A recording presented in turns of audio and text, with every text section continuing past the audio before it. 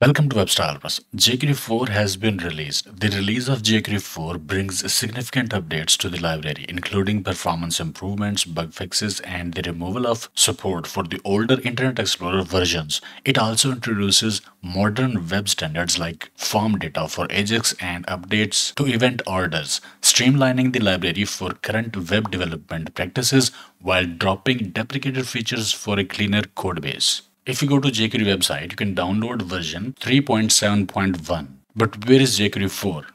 Solution is to search for jQuery 4 on Google. Click on blog page for jQuery 4 announcement. At this page, scroll down to download section. From here, you can download it. Minified and slim build also are here. Another way is to look for cdn.js. Go to cdn.js.com, search jQuery, click at the link.